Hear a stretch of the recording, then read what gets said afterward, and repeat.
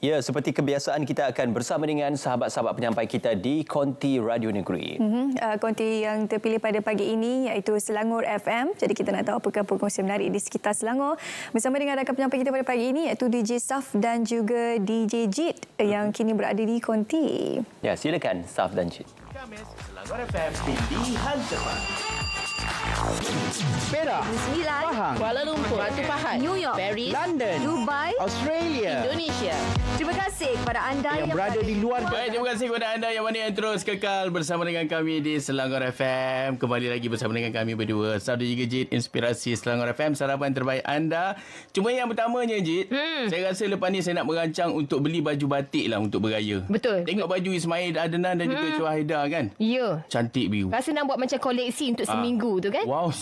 Kita pakai hari Khamis dia. Tak apalah. Maknanya Minggu Syawal, tema batik. Oh, cantik. Okey. Apa pun terima kasih kepada Ismail Adnan dan juga Syuhaidah Arifin di studio Selamat Pagi Malaysia, yang mana anda boleh saksikan Selamat Pagi Malaysia setiap hari di saluran TV1 dan juga saluran Berita RTM My Freeview 1, 2, 3. Tapi Ismail, Syuhaidah, saya memang suka warna biru tu Seleksi pagi di Selamat Pagi Malaysia bersama dengan kami seketika Selangor FM. Macam biasa anda boleh dengarkan di frekuensi 100.9. Kemudiannya anda boleh dengarkan juga secara digital menerusi aplikasi RTM Click, muat turun secara percuma di Google Play Store, Apple App Store dan juga Huawei App Gallery. Macam biasalah Jit, tugasan kita inspirasi Selangor FM 6 hingga 10 pagi, 5 pagi dah ada kat Konti. Oh, awak nak cakap kita datang awal ke? Tak. Orang dekat SPM lagi datang awal. Ya, betul.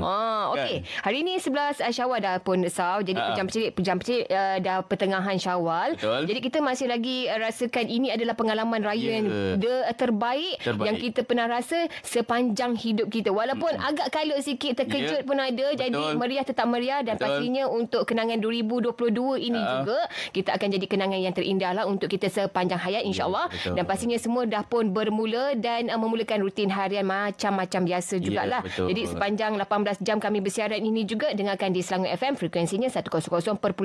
Dan untuk inspirasi Selangor FM ni, borak pagi kita hari ini topiknya mengenai pengalaman sebagai pengguna jalan raya. Ya, betul. Ramai ada komen juga. Anda boleh komen di talian WhatsApp kita 0933044425. Yang ada hubungi kita 03 2287 3203 03 2287 3204. Ini kesan lemang.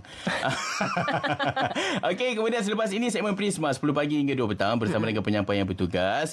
Ada pengisian-pengisian menarik. Cuma ekspresi Selangor FM kembali bernyawa, iaitu untuk sumbang kebimbang yang berkonsepkan karaoke.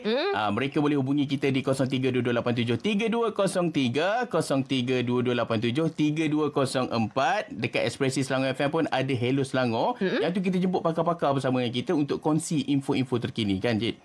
Okey, dan seterusnya saya nak kongsikan juga, Saf. Ini benda yang paling menarik sekali sepanjang Syawal ini. Kalau di negeri Selangor, khususnya di Shah Alam lah, kita ada persembahan pancuran air yang berirama sempena Aidilfitri. Jadi kita tak pergi lagi, kita nak pergi malam ni juga. Jadi persembahan pancuran berirama adalah tarikan terbaru di Shah Alam lah. Jadi ini adalah sebahagian daripada usaha daripada MBSA sendiri sebenarnya untuk menyediakan acara yang macam santai-santai untuk tatapan pengunjung di Taman Tasik Shah Alam. Jadi kepada anda untuk maklumannya, persembahan cahaya Aidilfitri tu dibuka untuk tontonan orang ramai sebenarnya pada Jumaat yang lalu lah, pada 6 Mei. Jadi akan diteruskan setiap bukan hari ni lah, Jumaat, Sabtu dengan Ahad. Hari ni bukan hari Jumaat ke? Saya tergelak tadi tu. Alah, salah tarik. Baca habis biar penuh. Bukan, salah tengok kalender.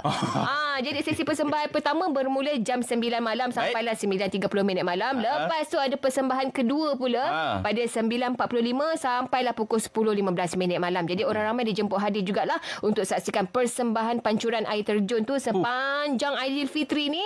Sebulan kan raya kan. Jadi 3 hari setiap hujung minggu tu kita akan bagilah kepada anda saksikan di sana. Okey, baik, itu yang sempat kita kongsikan buat ketika ini. Apa-apa pun Syuhaidah dan juga Ismail Adnan teruskan bersama dengan kami juga di Selangor FM 100.9. Apa pun terima kasih kepada anda yang terus menonton Selamat Pagi Malaysia. Jumpa lagi. Assalamualaikum. Jumpa lagi.